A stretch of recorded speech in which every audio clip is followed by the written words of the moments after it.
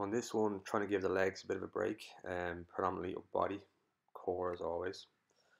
Um, Again, yeah, if you're not in kind of lockdown, these are home workouts from the good old COVID times. So I'm starting first with my, it's a bit of, I guess, a bit of loose flow work, but in the background I'm trying to work on my pike push-up position, but just trying to build some single arm strength here as well. So also working a little bit of ankle mobility. So a couple of things going on, but just to get the body moving. So what I'm doing here is trying to extend through the lower back, a little bit of rotation as well. Trying to touch the opposite toes or the opposite ankle, probably more so toes, I guess. When this is done, then I'm just going to throw in some 3-point rows, just any kind of rowing work again.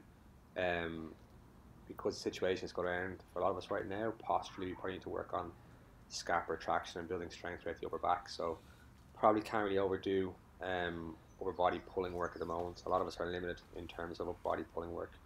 No access to chin-up bars or gymnastic rings or TRX. So again, getting a set of these in. On the way down, I can let my scapula protract go towards the floor, but I don't really want to be using my torso to initiate a lot of movement, i.e. I'm not twisting too much here. So scap retraction, squeeze, scap protraction, lengthen. Gonna go for about 12 each side on this one.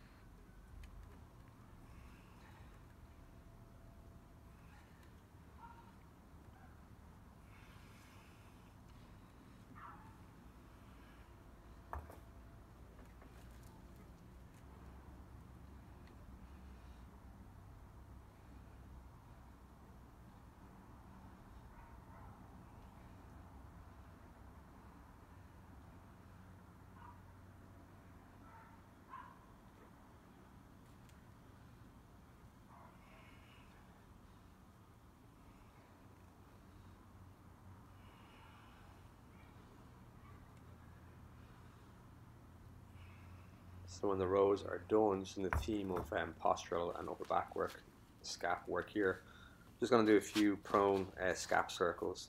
I'm not sure, I've heard people call these blackburns, but I don't think they are blackburns. But again, trying to work through, I work elevating my arms through the small muscles on my upper back around my shoulder blades. I'm not looking to try and get movement or range here by really kind of overarching or using my lower back muscles or using the glutes too much. Trying to get the lower back and the glutes pretty much relaxed here. Trying to get all that elevation through the muscles around the shoulder blades or squeezing the shoulder blades towards each other. So just 5 of these we'll do. We'll do 3 rounds of this then. On to second block. So this is the mechanical drop sets.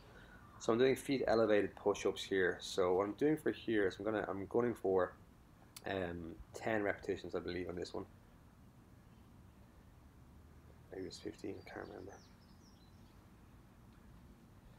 Anyway, the whole point of the mechanical drop sets are that what I want to do is I want to start in the kind of, I guess, the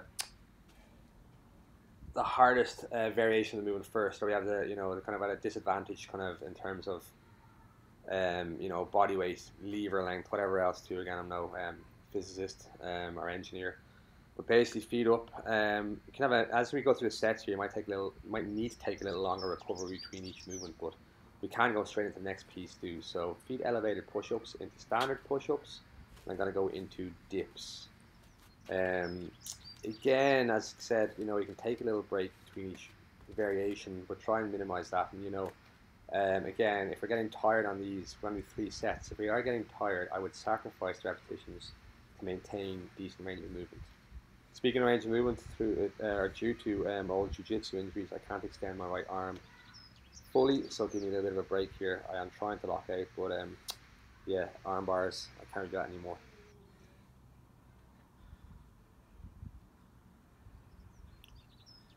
So when we've done this, we probably want to take a couple of minutes recovery because your arms won't be worth shit after the first round probably.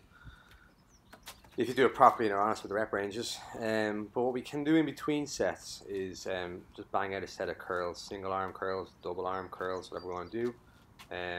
I'm getting paranoid that I'm shrinking in the middle of all this lockdown, so got to get those curls in.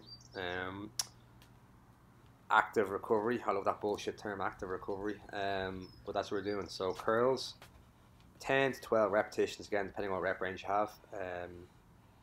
Pick the most ridiculous, stupid grip for this, so trying to, not going full range because I don't want to hit myself in the crotch with the handle here. Yeah, so I'm thinking going 12 repetitions here. Then another minute or so rest, and we'll go back. And again on the mechanical drop sets, we're just making sure that we're keeping our our technique solid. I'd rather see a decrease in repetitions than letting kind of technique and form diminish too much. So we're gonna go 3 rounds of this. Last block is a little core sequence. So we're going to start with our one arm front leaning rest. What I'm trying to do here, it's happening a little bit, but I'm trying not to really roll all of my weight across to my left side towards my supporting arm. I want to really try and keep my my shoulders level if I can here. And I'm going wide enough with my feet, obviously for balance. If my feet are narrow, I probably will be tipping my weight towards one side. So we're going to go both sides. Again, I'm just shooting for about 20 seconds here. I'm trying to keep the glutes active and tuck the hips under, so at least neutral pelvis. We have 20 seconds done on each side. We're going to lower down into the running man plank. And again, just for this, I'm going to shoot for 20 seconds again on each side with the running man plank. So again, we're trying to minimize the amount of trunk rotation here. Still a little bit of twisting going on, but I'm trying to really promise I'm trying to do my best to minimize that. So we'll get 20 seconds on one side here, 20 seconds on the other side as well.